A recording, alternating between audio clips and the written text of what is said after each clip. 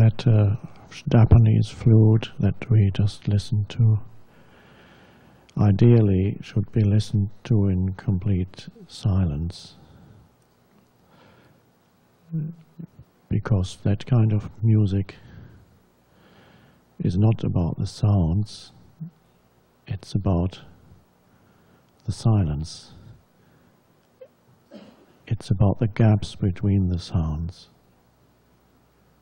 the underlying field out of which the sounds come, into which each sound returns.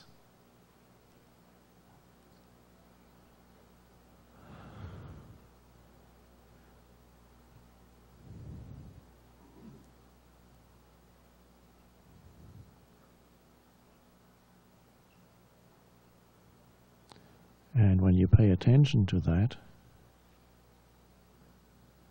one could almost say you become more interested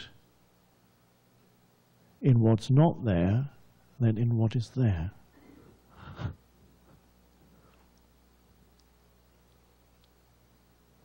You become more interested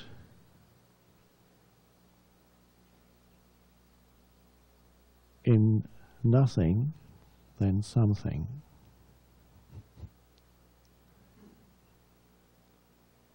And the same can happen when you walk in nature here or anywhere. And although you acknowledge the beauty and you perceive the beauty of all these forms around you, and yet you're aware of something beyond and deeper that is actually not separate from the beauty of these forms that you see, life forms, not separate from it, but deeper, an underlying unity, a field. I'm using words for something that one cannot describe, of course, so just little signposts. And when you pay attention to that, in one entry point is to say that you listen to the silence. Now, strictly speaking, you can't really listen to silence because there's nothing there to listen to. So,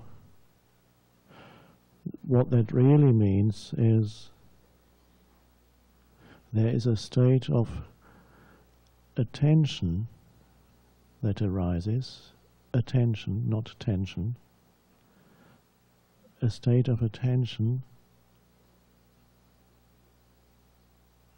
because that is the moment you pay attention to the absence of sound, the nothingness, either in between two sounds or the field that is there even while the sound is there. There's the underlying field, one could say, the canvas on which the music is painted, or the canvas on which all the sense perceptions are painted. And the same when you see a picture, you're rarely aware of the canvas, you're only aware of what's on it. So we can shift awareness to the underlying field. So when we go into nature, we say, be aware of a field of stillness that's all, despite the sounds here and there, there's a field of stillness all around, but it's an alive stillness. It's not a kind of dead stillness you would get in a sound studio. There's an alive stillness all around. And that's the background to all of which you see. And that is the dimension when you sense that, one could also say that is the totality in which everything appears. A larger wholeness.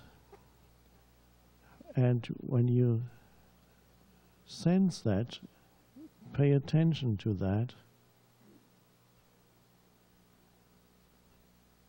automatically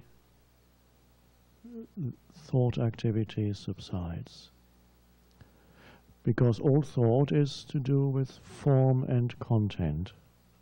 Thought itself is a mental noise. And so usually you're drawn into identification with the thoughts, sense perceptions, thoughts. And so here, the moment you tune into that level, you cannot think and be aware of that underlying dimension of silence. Or you could put it, you cannot think and listen to silence. This is why it becomes a portal for you to simply, as if you were listening to silence, then there is an attention there that is not thinking, just an alertness. And what is that? Awareness prior to thought. The awareness, the field that is there before thought and after thought. There's that thoughtless awareness. Beautiful. It's still, but very conscious.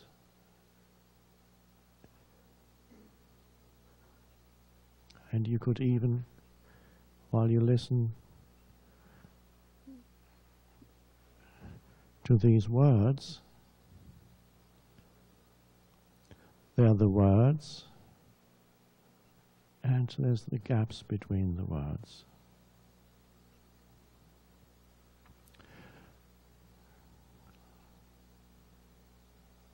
And you may come to a point, as somebody said to me at the last retreat, after 2 or 3 days,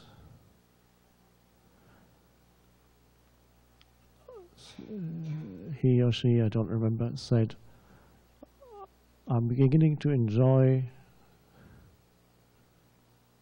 those times when you sit there and don't speak, almost more than when you speak.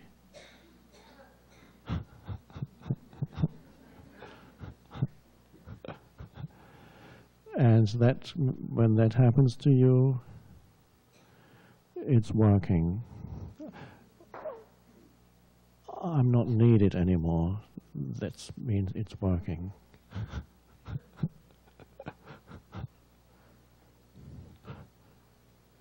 So here, now, there isn't complete silence here because we have various devices, machines, living in this civilization. That's how it is.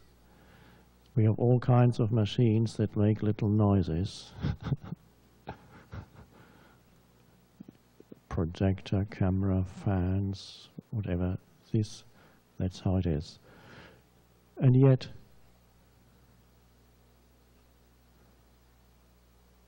you can still pay attention to the gaps between the words that arise naturally.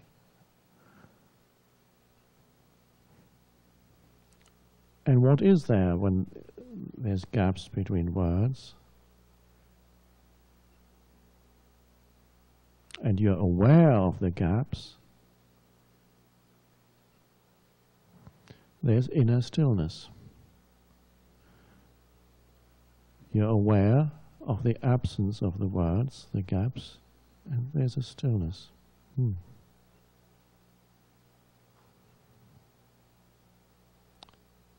So that's the state of no mind. Thoughtless awareness or presence.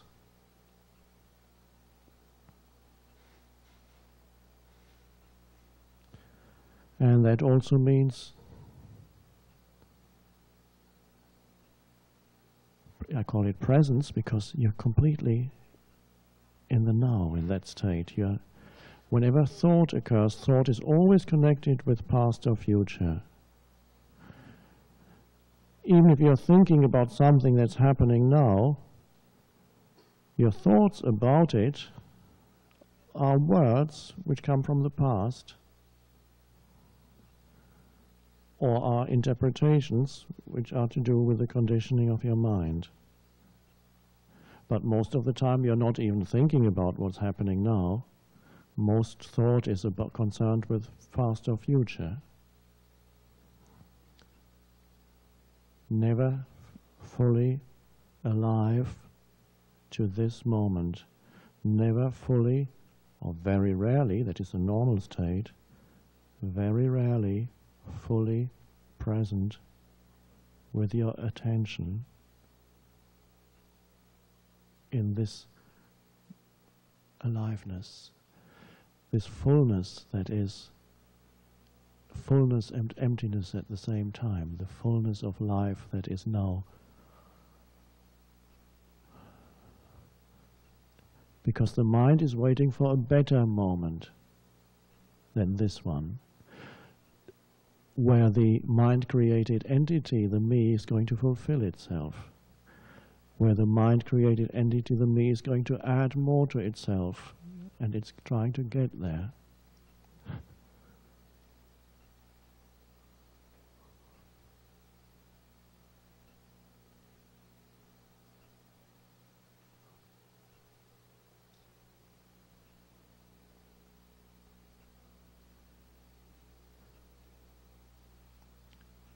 And while I don't speak here, see if you can, so to speak, dwell in that state of simple awareness.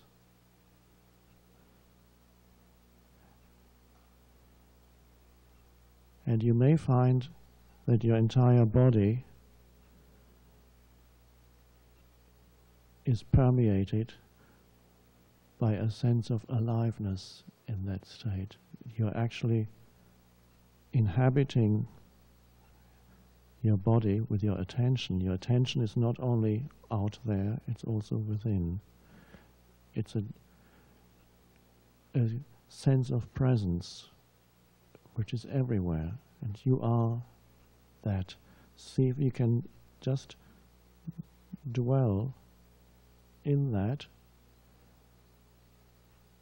and hold it without effort.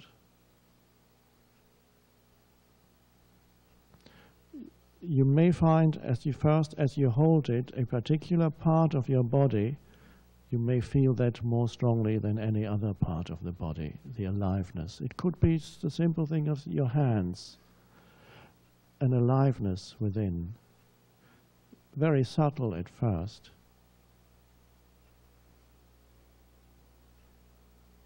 And to anybody who cannot feel it, and you can do this whenever you tell people about the importance of inhabiting the body, people who may not be ready to listen to anything else, but who are tortured by their minds, as most people are, then you ask them, close your eyes, hold your right or left hand like this. Is there any way in which you can find out, without looking and without moving your hand, whether your right hand is still there? That's a silly question, but it works. Is there any way you can find out whether your right hand is still there? You're not looking, not moving it, not touching anything. And so what happens when that question is asked? Your attention moves into the hand. And suddenly you feel an aliveness there. That means you've entered the body with your attention. That same aliveness, you can then, once you know what that means, because there are people who don't know what I'm talking about when I say sense the inner body. Perhaps they have lived for years and years only in the head, completely identified with thought. Once you can feel the hand, that can becomes an anchor, so that your mind is not always, it loses some power, the power to draw your attention in continuously with every little thought. It always absorbs your entire consciousness, and all your consciousness becomes thought. Everything is immediately transformed into form, unaware of the formless, the dimension of the unmanifested or the formless. So as you sit here, you can sense a generalized feeling of aliveness. If you can feel your hand, you can also feel the aliveness in your feet and legs. And then all over the body, subtle. But it's there, so you rest in that. When I talk about it, it still sounds as if there were a duality, that you are observing those feelings. But after a while you realize that's only because of language. It's actually part of the sense of presence. The sense of presence is all over. It's an entire body phenomenon. So that you sink into that feeling. You become one with it. You are it. There's such vast intelligence in the body. DNA, every cell has its own manifestation of intelligence. Far greater than the mind, the thinking mind. You cannot control the functions of your body with your thinking mind. Hundreds and thousands of things simultaneously would have to be coordinated every second. It's impossible. How do you circulate your blood? How do you digest your food? How do you, whatever these organs perform, keep the body at always the same temperature? How do you make the cells reproduce themselves continuously? How do you, oh, there's so much, I can't keep up. You would have to use the most powerful computers and they would break down, even keeping the body alive for 2 seconds.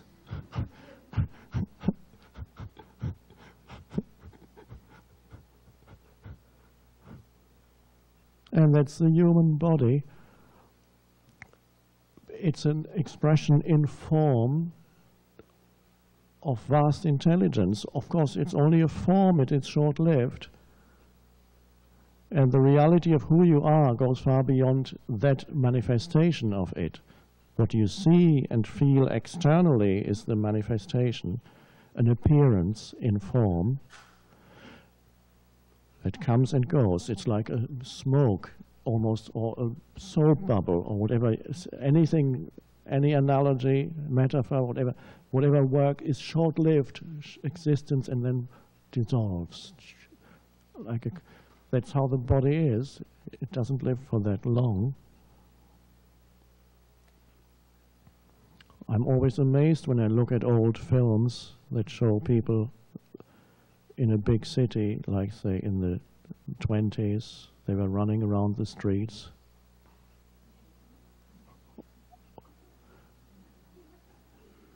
And they're all pursuing such important aims. They're all dead now. And they've been replaced by other people running around the streets.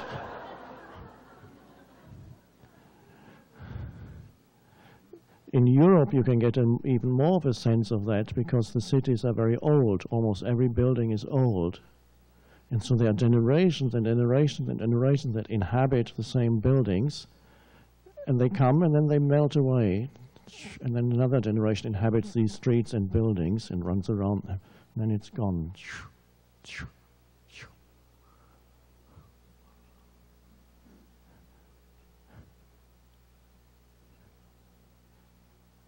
And every little life thought, this is it's so important what I'm doing.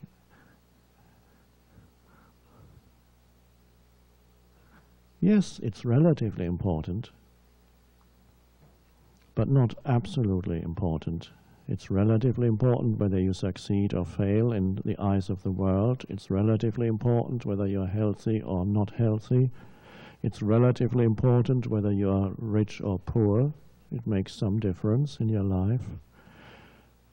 Relatively important whether you're educated or uneducated. It's all on the level of your form identity. Yes, it matters, but it doesn't matter. That there is something that matters more than any of those things, and that is knowing who you are beyond that short-lived entity, that short-lived personalized sense of self. Jesus said that in the story of Martha and Mary, Martha being anxious about getting everything done, must get this done, this matters, so it's so important. And Mary just listened to Jesus.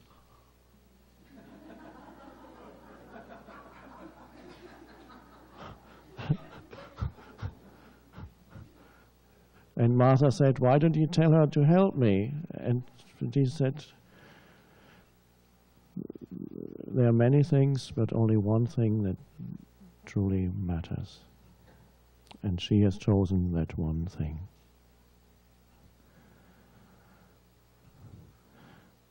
I assume that Mary was in a state of thoughtless awareness. That's why he said it. She was listening. Whenever you're truly listening, you're in that state. There's no true listening that is not the state of thoughtless awareness, because everything else is a mental commentary. As every therapist knows, every therapist who is effective, eventually, sometimes only after years and years of applying learned and acquired knowledge, something else takes over. And they become simple. And when the client comes, they listen. Truly listen. And immediately a higher intelligence is operating. And that does the work. Occasionally words may come. They come out of that state of attention, attentive listening. So we are concerned with this activation of that higher intelligence here. That then, at first, it seems a passive thing that we are doing, just becoming aware of silence, paying attention to gaps. But as this becomes activated in you, you see that it begins to run your life. You live from there, not anymore from here. You can still use this up here, but you live from a wholeness.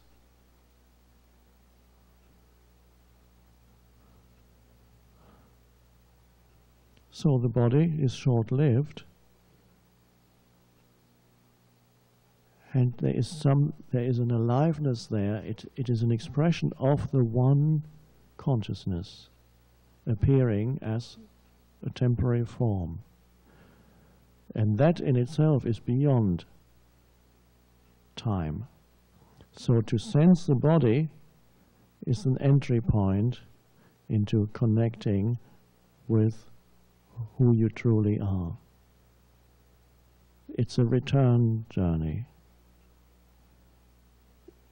We've had the journey outward for a long, long time into fragmentation, more and more, thought, noise, getting lost in the world, getting lost out there, losing yourself. The famous story of the prodigal son, the lost son, who leaves home with wealth, squanders all his wealth, and then loses himself out there. And then at some point, he begins to travel back home. So we are coming home, really, to ourselves, not the conditioned self.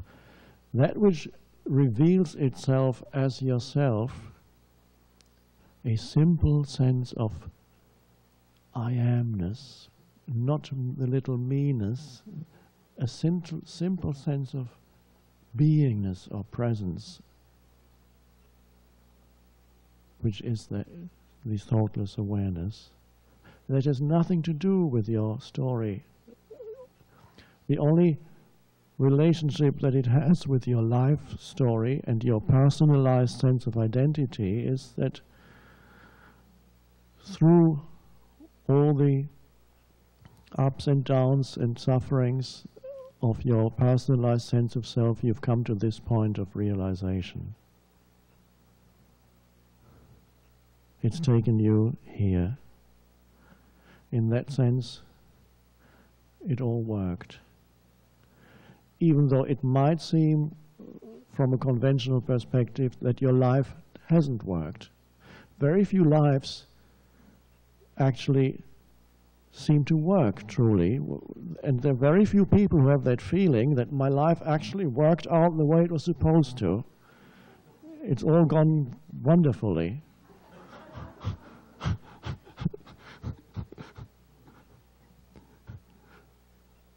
Many young people still have that idea, of course.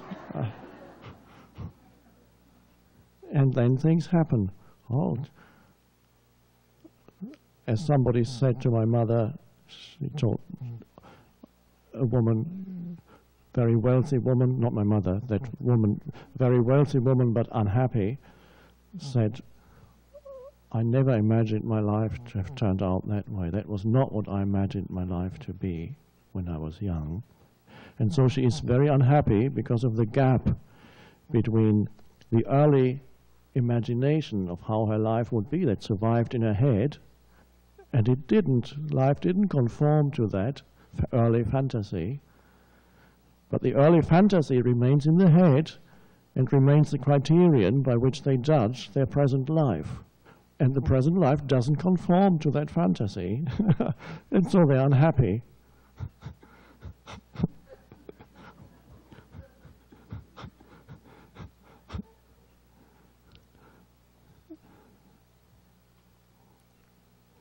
I know a woman who is doing wonderful work. She's a teacher at school. She has incredible empathy with children. That is obviously her life mission. She has changed too many children's lives, in poor children, disadvantaged children, and wonderful work. But she has an idea in her head of how her life should have turned out, and now that idea says, I'm only a school teacher. This wasn't supposed to happen. I was going to be an actress.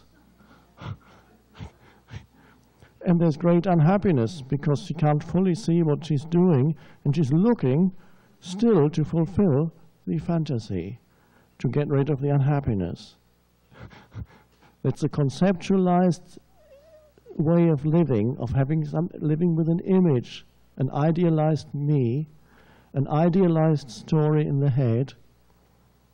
And one day she called me and said, I'm dreadfully depressed. I said, why? I applied to do a commercial on TV as a starting point to my acting career, and I even got invited to the, what? Yes. And she was turned down. My life has come to an end. That wasn't the story that was meant to happen. A conceptualized sense of self, and this is what almost everybody is burdened with in the head, the storyline of me. And life always throws something in there to make it go not quite right. Occasionally you can get control of it, and it's great when it works. You're getting what you want. That happens too. You wanted the big house and the big car and the career, and you made it. But in there again, there will be something that wasn't meant to happen. Oh, not like that. There was a film 1 or 2 years ago about a man who meets a beautiful woman who turns out to be the devil, and she grants him 6 or 7 or whatever wishes, and every wish is an idealized story of me, and each one turns out to be dreadful. At first he gets what he wants, but there's always something in there that makes it a failure. It's amazing. There's an amazing truth in there, because no matter what you do and where you go, you will encounter there's always a polarity to any situation. There isn't the one fulfilling, permanently fulfilling situation that you can find. Wherever, any situation you go into, any relationship that you have, any person you meet, place you live, what job you get, recognition from the world telling you you're important, and you will always taste the other polarity. There's something in there that, no, that wasn't so.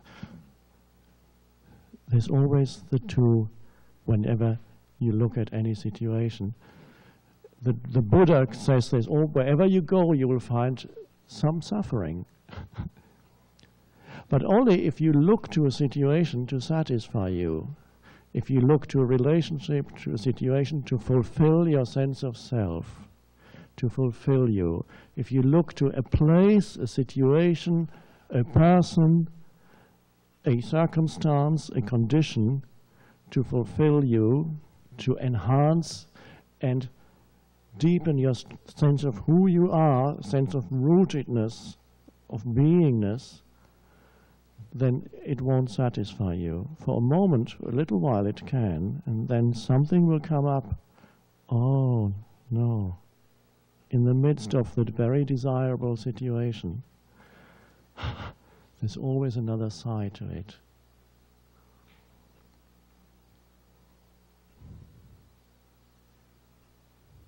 You may get so famous that you can't go out in the street anymore. There's a riot whenever you walk and do your shopping. You lost all your freedom, and you thought, when I become a star, my life will be fulfilled. Can't even go out anymore. That wasn't supposed to happen.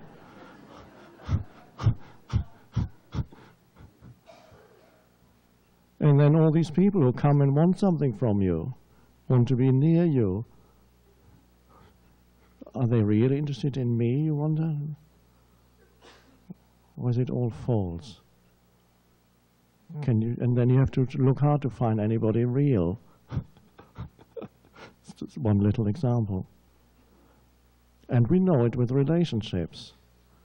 The ideal man and the ideal woman turns out not to be the ideal man or the ideal woman.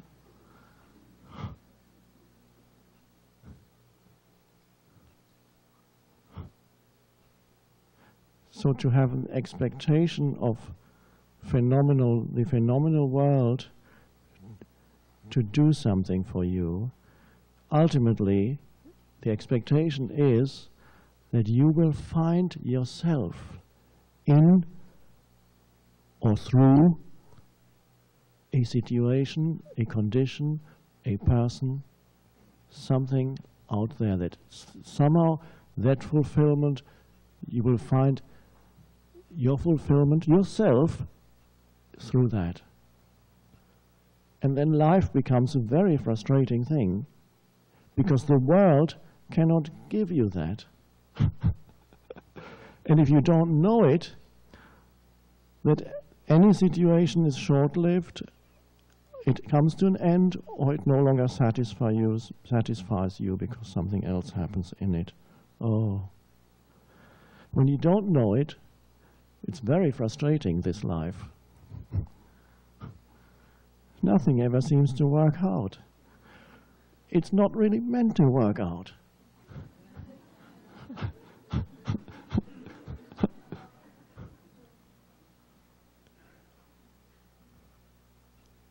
It's very liberating to see that the story and that conceptualized sense of self, an image in the mind, that is never satisfying. It's always frustrating.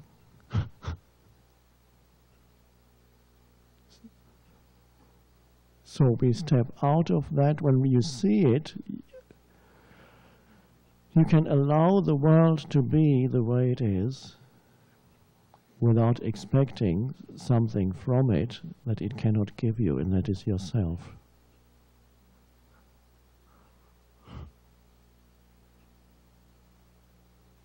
And then, when the expectation is dropped, you become present suddenly to now. And then you can go into situations without the expectation that says, please fulfill me. Any situation, which is, it could be a new relationship, a new place to live, a new job, a new this, a new that, please fulfill me. When you don't do that anymore, you accept the way it is right now with the polarity that it has. There's always up, down, good, bad. And you accept it for what it is. It's fine. And you move to a new city or a new big house. It's fine. I don't expect anything from that. I'm not looking for myself in that. Because something will come up to spoil your pleasure.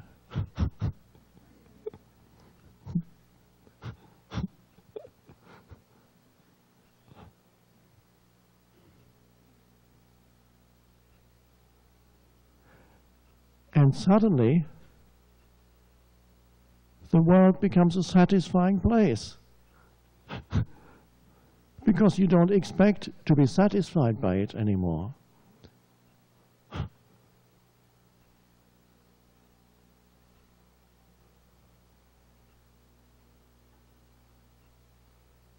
And suddenly, this moment becomes a satisfying place to be. Because the illusion that at some future point things are going to improve and I will find myself through this or that has gone away.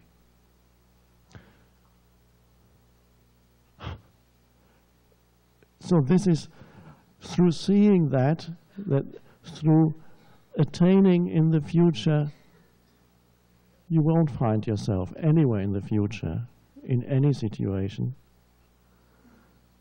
And suddenly, what's the alternative? You look around.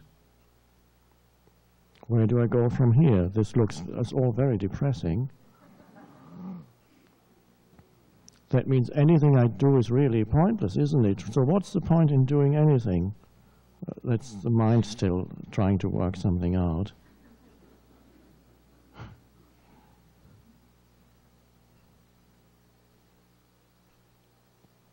And suddenly you discover something long forgotten, and that is this moment, the now. Because until now, the now had been a stepping stone to the future, a means to an end, reduced to that. And if you look back, you will see that almost everything you did was a means to an end. Because you were hoping for the point in the future, the fulfilling point to be reached, to complete yourself and your story in the head. And now, the now suddenly is no longer a means to an end. You become aware of the now as it is. It's not in the service of a mentally projected future or mentally projected self. The now is sufficient unto itself, and you discover how liberating it is to acknowledge the now. Miraculous, truly miraculous. Everything is. That little leaf moving in the wind.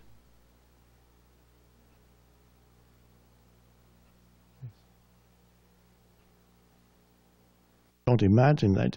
A life that continuously misses the one vital dimension in your life, missed continuously because you're looking for it somewhere else.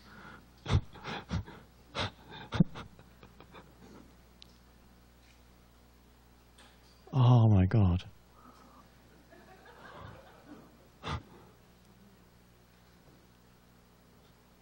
So, this is truly awakening. And you awaken into now. Now,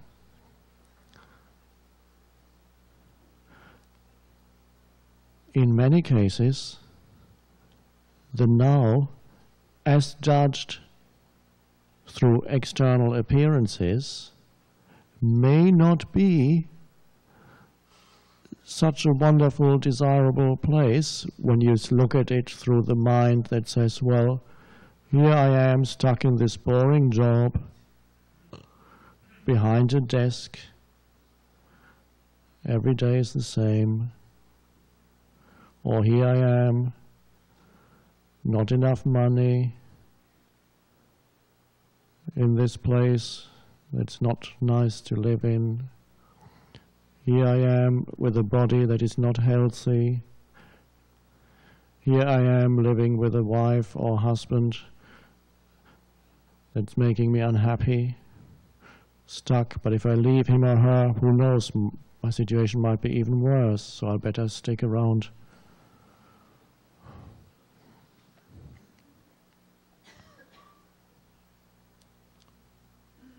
The external appearance of the now may not always appear to be a good place. You may be in prison. You may be listening to this tape in prison. And I'm not trying to convince you that you are in a good place, or saying it's not so bad after all, just you'll get out eventually.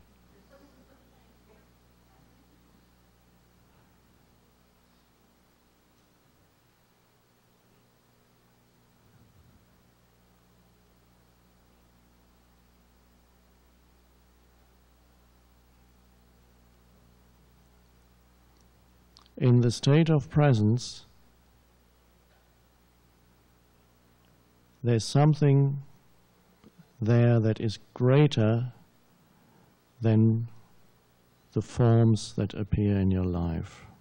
Vaster, greater.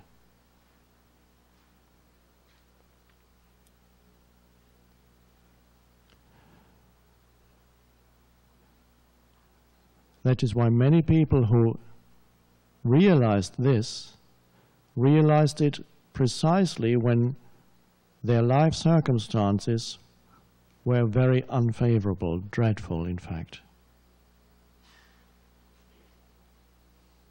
And suddenly they realized a deeper dimension of incredible power and aliveness, and they perhaps were surrounded by prison walls and barred windows. And suddenly they discovered incredible aliveness flooding their entire being.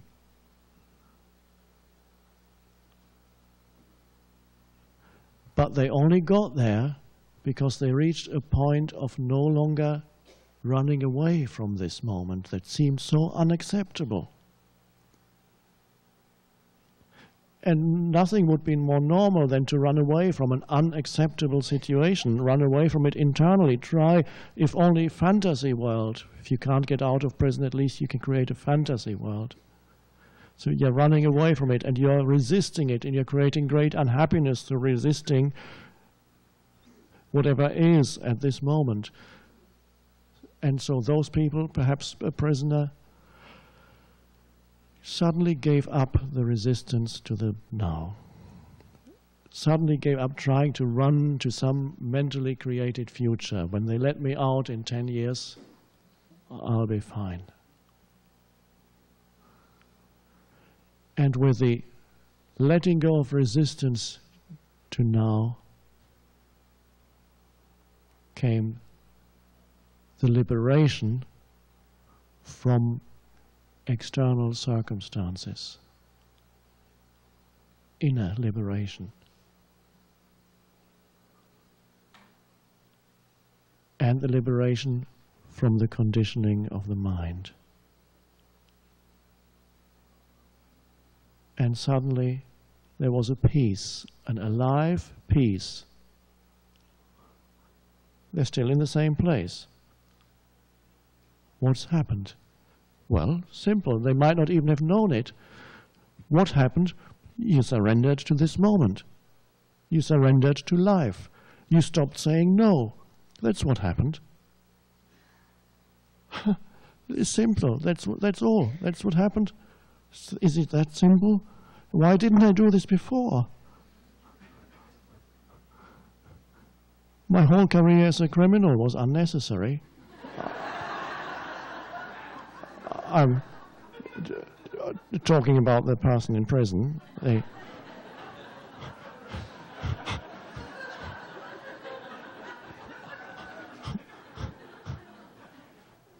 Because even in his criminal activities, he was looking for himself, where he could never find himself. And he thought other people were obstacles to finding himself. Maybe he even killed somebody.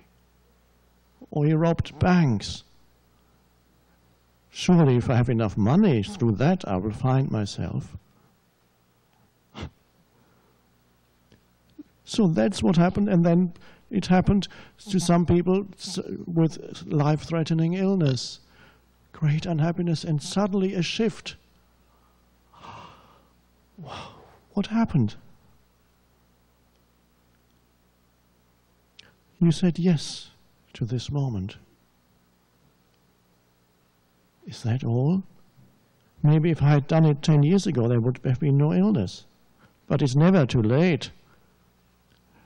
And miraculous possibilities of transformation are there when you align yourself totally with this moment. If healing, in the case of somebody who is ill, if healing is possible at all, it'll happen. And I've seen many cases of people becoming healed through complete surrender to what is. This is not resignation. I'm not saying it is not the surrender that says, okay, I'll better resign myself to the fact that I'm ill and that I'm not going to make it. No, that's not it. There's a mental projection. There's a conceptual image of me as an ill person. And some egos hang on even to that. Because if nobody has given me much attention when I was healthy, at least now they're giving me attention. And some egos need that. It's the only way they can get some attention. All these doctors are giving me attention, these important people. It's working. I'm somebody.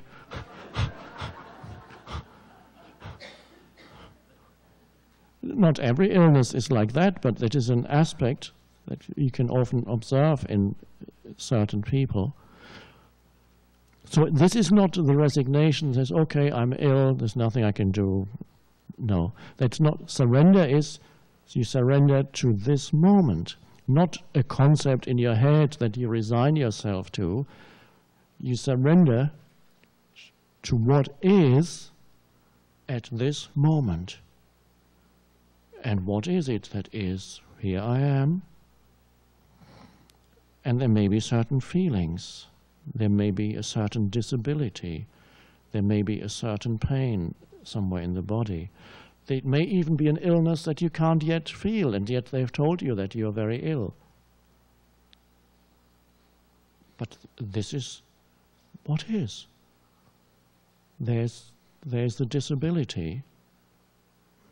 I can't walk properly anymore, whatever the disability is, it is. This moment, not projecting myself and saying, okay, it's not going to change, you might as well accept that. That's future projection. Simply the isness of this moment. It is. And then you go from there. Every moment. And I've seen occasionally people with serious disabilities that they've had for years, and I've looked into their eyes occasionally, and in some of them I saw great unhappiness and dreadful burden of having to live in that way. A very unhappy sense of self, very understandable that you should be complaining inside when all the people around you seem to be okay and fit and walking everywhere, and you can't move without assistance. It's so understandable that you become an unhappy self. And then I've seen a few and looked into their eyes and see a light shining, an absence of an unhappy entity. They were simply looking.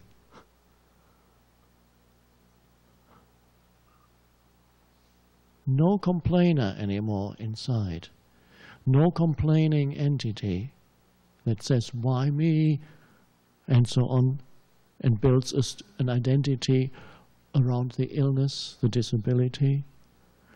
There has been acceptance of the unacceptable, and the shift happened.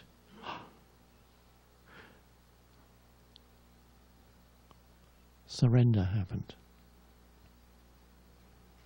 I saw this man, this is an interesting story, at when I was a graduate student. I never finished my graduate studies, but and transformation happened, and that was it. So the PhD never happened. But there was this man where I was used to go to eat every lunchtime at the university in the graduate center. They would wheel in a man in this wheelchair, and he was always surrounded by several people, and one person would get his food and another person would feed him because he couldn't move any limb, and another person had to hold up his head, and somebody else was holding a napkin under his chin, and then the food had to be put in his mouth. And when I first arrived there, I saw him. I asked, who is this? They said, he's a teacher. He teaches here, and he has this incurable illness, and they've given him 2 years to live. And these are his graduate students, and he could only produce croaking sounds, and there was always one or two people who could interpret what he was saying.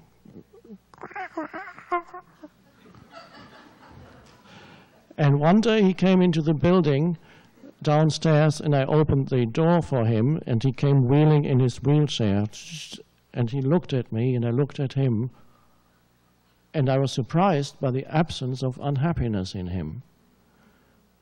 There was no unhappy me there, just looking.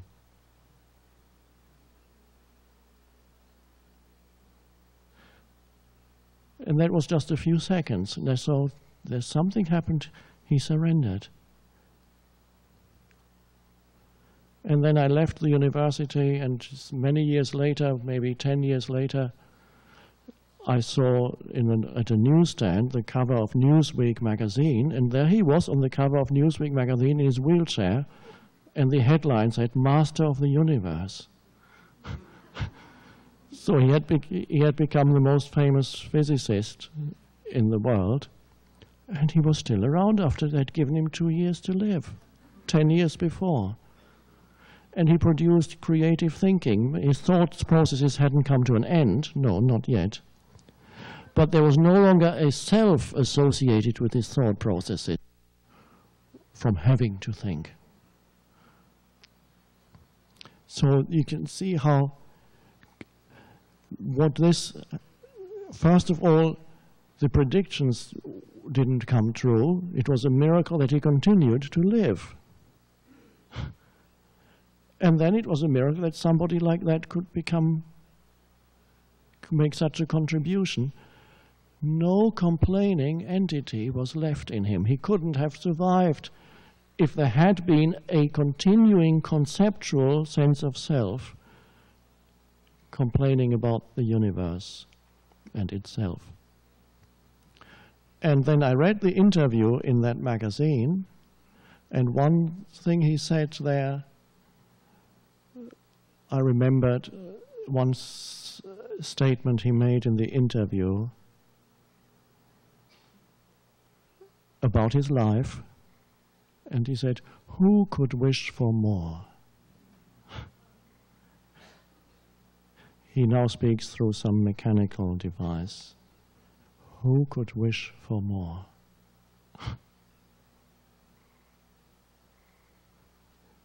So whatever your situation,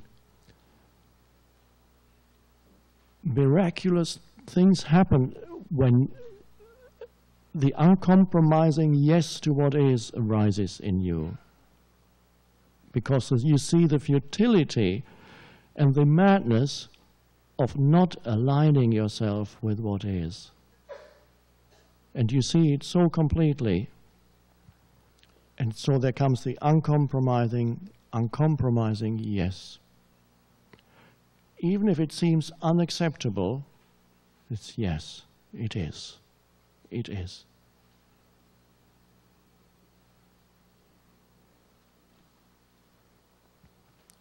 The first person who write to me from prison, in the meantime I've had a few more letters from prison of people who read the book, who understood the meaning of surrender, of inhabiting the body. And the first person who wrote to me soon after the book came out said, "I'm practicing the teaching, my life is transformed, and I'm teaching other prisoners. And I have another 15 years to do here, and it's okay. My life is transformed." And last year he got out. Nobody knows why. He wasn't even eligible for parole. I don't know the details of it. Somehow he got out.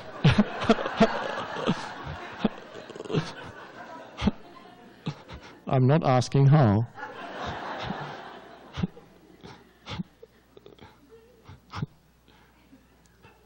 But his happiness no longer depended on it. That's why it happened. His fulfillment no longer depended on it. Jesus said all the same things.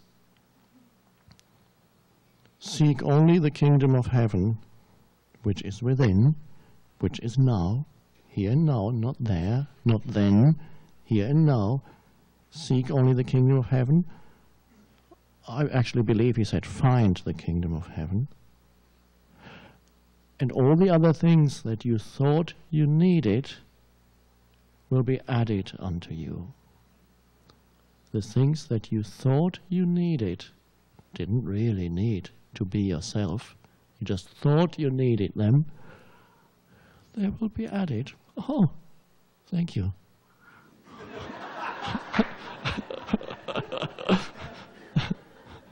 It's not a big deal anymore. You appreciate it, but it's no longer that, you know, I've made it, I made it.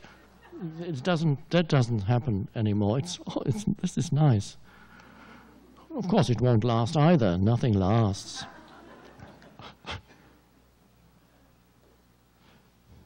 So here, the key word perhaps this afternoon is uncompromising. The uncompromising yes, no matter what it is. You don't make a deal with life that says, okay, if you give me this and that, then I'll say yes. Is it a deal? No. It won't work. No matter what, I say yes to what is. Just now, this moment.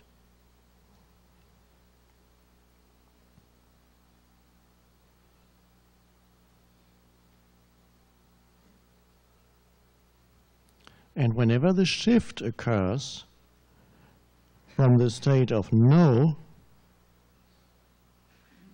to the state of yes, That is surrender.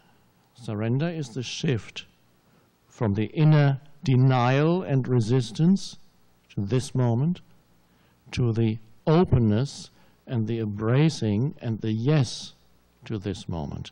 And that we call surrender. Now that shift you may have to go through many times, even in one day, because you will be able to detect more and more quickly within yourself the state of non-surrender, the state of resistance, because there's more presence in you, not complete mind identification anymore. And through increasing presence, you can detect much more quickly the states of no, which are always result in suffering and unhappiness. And so you detect the no, and you see it. Oh, there's another no. And there's the suffering that goes with it. Okay. This is what is. You see the futility of the no, and the yes arises by itself. You don't have to create a yes. Just seeing the futility of the no to what is, and the yes is there. And that's you surrender. And a few minutes later, maybe another no comes in some other little situation. And you detect it again, and you surrender. How long you dwell, you persist in a no, depends on your degree of presence, to some extent also on the heaviness of your pain body. That is not something you can do anything about. You either have a heavy pain body or a less heavy pain body. But here too, you can be present with the pain that arises through your pain body. And what can you do when it comes? There it is, there's the pain, the emotional pain. It is, it's here. What can you do? Yes. And yes to what arises within. And you detect it immediately as pain. If you don't detect it, the pain body becomes unhappy thought movements. And so we have an unhappy me, a personalized me. We talked about it this morning, that carries the heavy burden of human pain, accumulated human pain, and makes it into a self, a heavy self that is hard to live with. You yourself find it hard to live with, and others around you find it hard to live with. You're a problem to yourself and to others, to the whole world. You're one big problem. This is not a personal insult. You are moving out of that in any case already. But I was, in my unhappy state, which was almost continuous, a walking problem.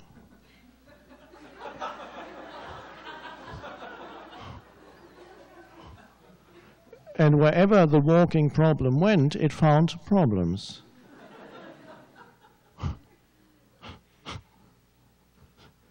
So, surrender is the shift from the no to the yes. And so detecting the no is enough. Oh, there it is. And you shift, yes. Now, some lucky ones have one enormous thing to surrender to in their lives. Most of you are not that lucky. One enormous thing would be one great disability, like the one I described with this person in the wheelchair. One great disaster, one enormous loss. Something very so-called wrong in your life from birth, from very early on. One heavy thing, and resistance, mainly focusing on this one thing. And then, in a case like that, it is possible for complete surrender to happen all at once, and the no never comes back. But most of you have to surrender to many little no's, little things arising in your life in the course of a normal day. Many little irritations, little no's to what is. And that's your practice. It's fine.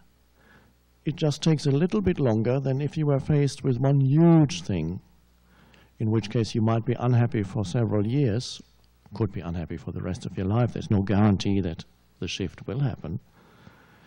But there's a greater possibility, unless presence is arising as it is in you. So even while you're here the next few days, still detect the state of non-surrender in yourself. There it is. And then the shift happens automatically into, okay,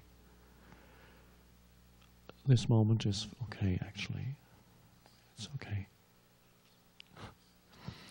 So you re-enter the now. You lose the now, you re-enter the now. Ways of re-entering the now: alertness suddenly returns. You could suddenly become alert of sense perceptions. Oh. You've been perhaps completely unaware of your surroundings for the past few minutes or hours. There's a sharpness, suddenly an alertness. There's the sense perceptions and an alert field. Or you sense your inner body, and that's immediately you enter the now. Or you feel your breathing flowing in and out. Present. You have to be now, in the now, otherwise you cannot sense your breathing. But whatever it is always the state of alert presence that returns.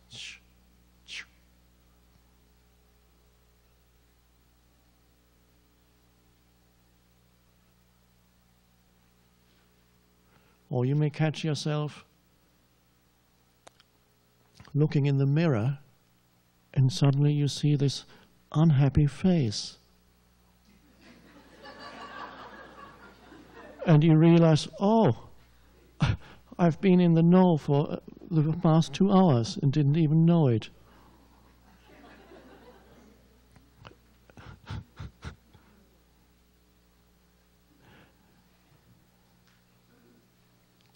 Something in you, of course, wants to continue with a no. The little mind-made me wants to continue. It's an energy field, an energy form. It doesn't want to go. The pain body doesn't want to go. It wants to renew itself through your mind. So you may also detect in yourself, and this is perhaps the last thing this afternoon to want to tell you, an element, an addictive element, almost, I use the word addictive as far as unhappiness is concerned. People carry something, what one could carry something within that one could almost call an addiction to their own suffering, a refusal to let go. That's of course strongly associated with the pain body. The pain body doesn't want to go, it wants more pain. And so detecting the state of no sometimes means detecting the pleasure, so-called, that is being derived from unhappiness. It's not really pleasure. To the ego, it's pleasure. The body knows that it's pain, but the ego loves that pain because its sense of identity gets stronger in the state of unhappiness. An unhappy me is stronger than a happy me, the fictitious self. An unhappy me is more contracted. So it's a habit. It's an addictive habit. And it's an amazing thing to detect in oneself, one's addiction. And you don't have to accuse yourself as, I shouldn't be addicted. No, just to see it. This pleasure in unhappiness, this is strange. And then you notice that the unhappiness isn't really pleasurable at all. It's pain mistaken as pleasure. The ego mistakes pain and pleasure.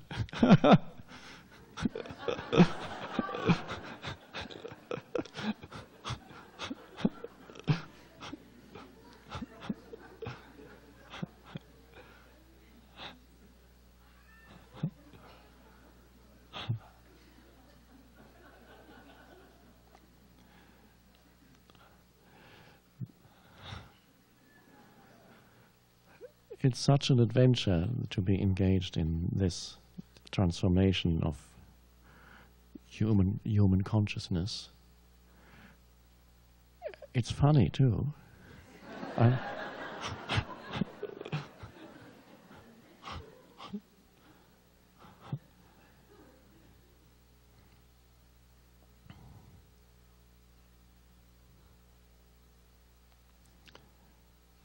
If questions arise, we will perhaps tomorrow and or Thursday we will look at some questions that may arise concerning the arising of presence. Not questions like, explain to me, I haven't quite understood yet what presence is.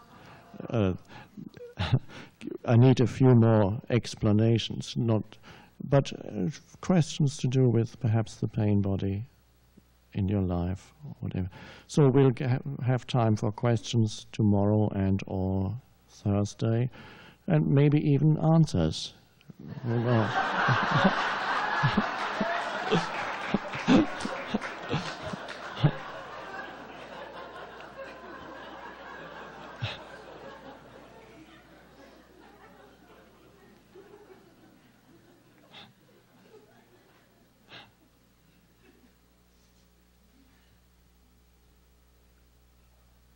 We may also have a time for silence, not compulsory, of course. We may do that tomorrow. Recommended a period of silence, perhaps sometime during the day tomorrow, half a day or so, and then perhaps again.